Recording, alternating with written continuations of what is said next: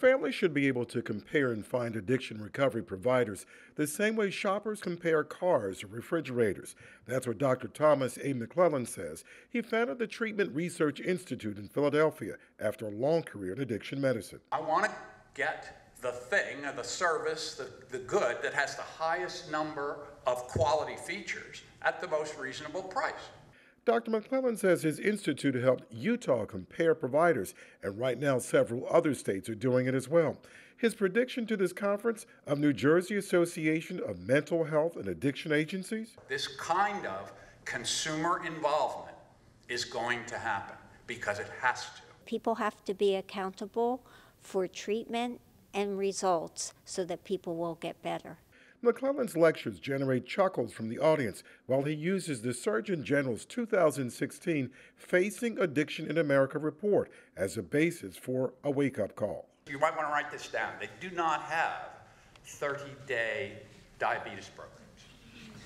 McClellan says providers should approach addiction the same way primary care doctors treat chronic diseases like asthma or hypertension. Here's what they don't do. They don't put their hands on their hips and say, well, when you're ready to change your diabetes, I'll talk to you.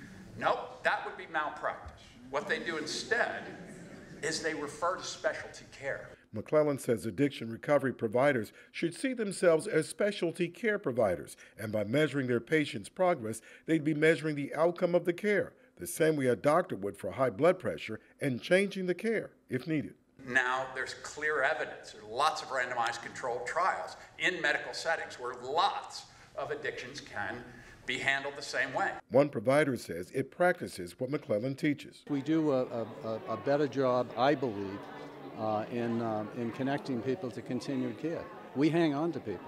Dr. McClellan says the research results to improve the delivery of care for addiction recovery services are undeniable. It's sobering because our industry simply hasn't caught up with the science. McClellan blames stigma for a system created decades ago, but was segregated from medicine because it was thought of as a lifestyle rather than a health issue. He says understanding should lead to change.